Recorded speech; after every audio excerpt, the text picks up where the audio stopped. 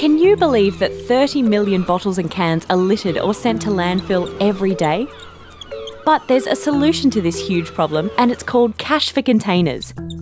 It's proven, simple, and in New South Wales and Queensland, we're on the cusp of getting it implemented. But you know governments, often they're all talk and no action. Also, these lobbying heavyweights don't want to take responsibility for their mess and are forcing us to continue to wallow in the littered past. Seriously, would you trust these guys with your pet dolphin? Which is why we need to keep the pressure on New South Wales and Queensland to deliver a best-in-the-world plan.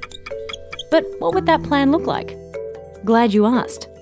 We've studied all the best container deposit systems in more than 40 locations in Australia and around the world, and have come up with this one.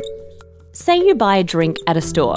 A refundable 10 cents will be included in the price. Once you've finished your drink, you can recycle the empty container at a conveniently located reverse vending machine at your closest supermarket, shopping centre, or at a nearby community drop-off centre. You put the empty bottle in and the 10-cent deposit goes back into your pocket. It's as simple as that. Meanwhile, used containers are transported to a recycling hub, and the money earned from the sale of recycled materials, along with unredeemed deposits, helps cover the cost of the system. This creates a sustainable, affordable system that keeps itself running.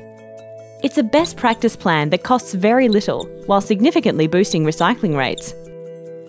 In other states that offer 10-cent refunds, they recycle up to 80% of their bottles and cans.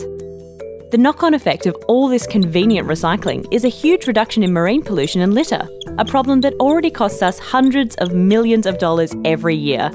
So, unless you have a bizarre vendetta against turtles, this system is already looking like a good thing. As if that weren't enough, thanks to the way the system works, we can turn our cans and bottles over to charities and community groups, meaning they can earn up to $100 million across New South Wales and Queensland. Plus, it'll create 2,500 new jobs. Now, that's the kind of world's best system Mike Baird should be tweeting about. The majority of people already support cash for containers. So what are we waiting for? Support recycling that gives back.